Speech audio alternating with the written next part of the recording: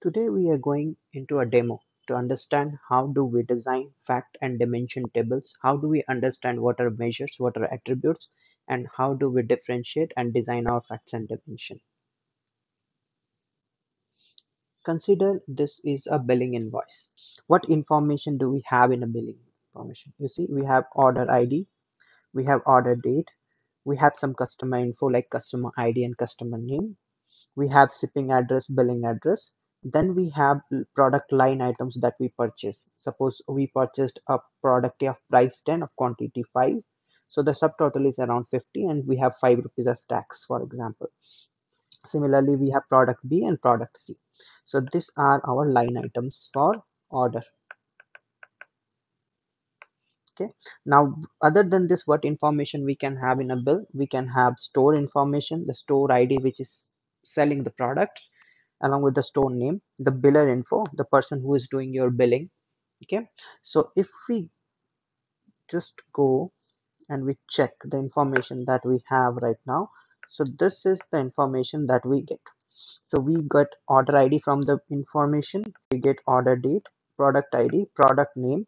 So this is product ID, product name. We get the quantity, we get the price of the product, we get the subtotal, we get the tax, we get the customer info, ID and name, we get the shipping address, we get the billing address, we get the store info such as store ID, store name, billing ID, biller ID, and biller name.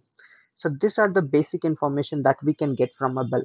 Now the question is, how do we design a warehouse to cater our needs? Okay.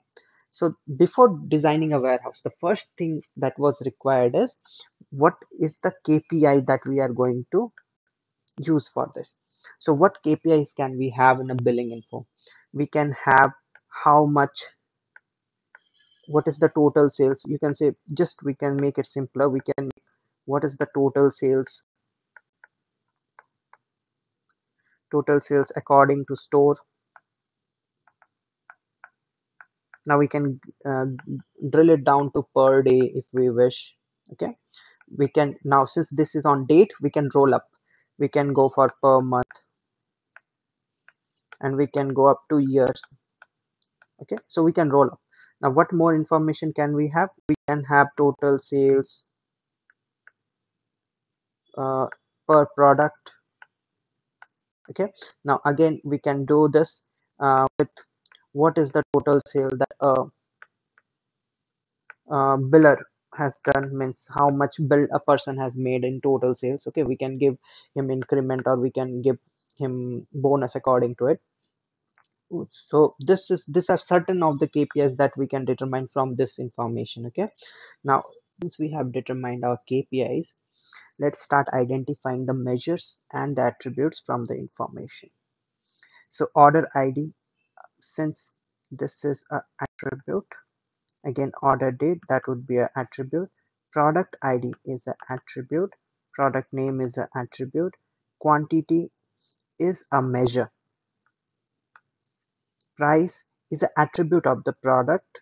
Subtotal is a measure. Tax is a measure. Customer ID is an attribute.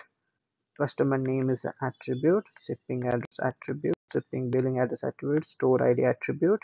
Store name attribute. Okay, now we know what is a measure and an attribute in our data, right? Now we have to segregate each type of data together. Okay, we'll start with product. So what we'll do is we will bring and we'll create a product dimension, since we know attributes resides in dimension. So what we'll do is we'll do our product dimension first. So what will be the information? The information will be product ID and product name, and we have price. Okay, this is one. Now other than this, what more we can have a dimension? This is one dimension that we created. Okay, other than this, we have customer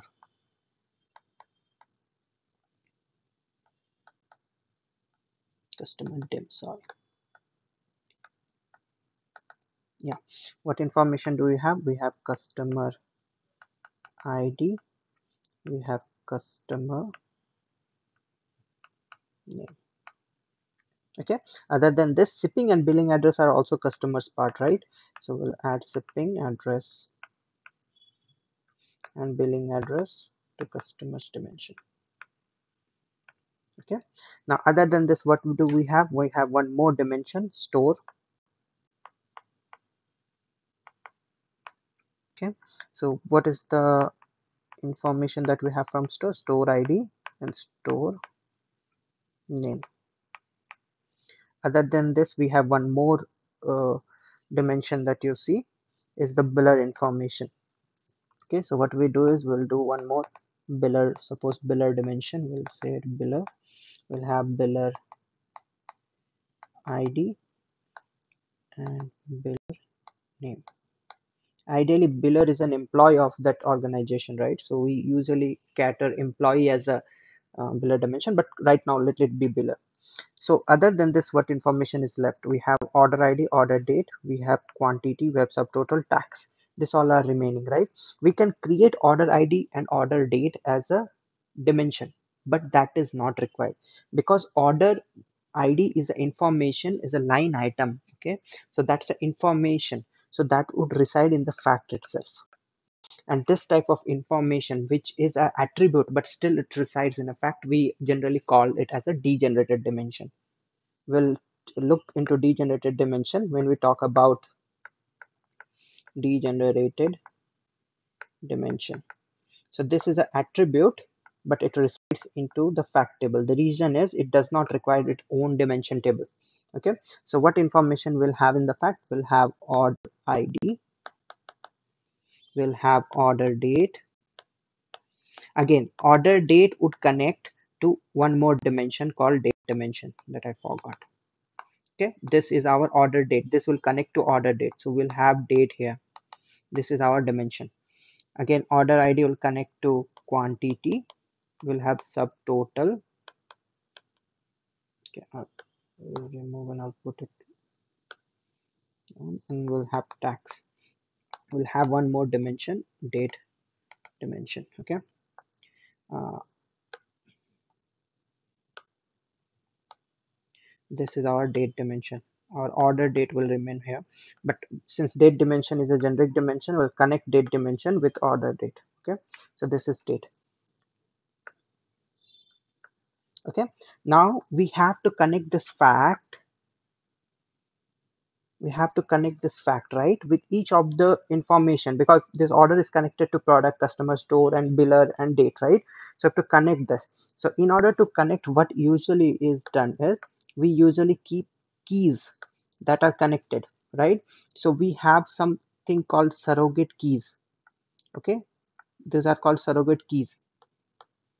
Each dimension will have its surrogate keys, and those keys will be populated in the fact table. So suppose we have a surrogate key for product dimension called prod underscore vid. Okay, this is the surrogate key which will point to product dimension. We'll talk about surrogate keys when we talk about slowly changing dimensions. So for customer, we'll have customer vid, which will connect to customer dimension. Now for store, we'll have store vid, which will connect to store dimension. For biller, we'll have biller vid. Okay, these are all surrogate keys. The for primary key, foreign key. Okay, and we'll for date, right, we have order date, right? We'll remove order date. We'll keep order date vid. Okay, which will connect to date dimension. Okay, now if you see, this is our complete fact.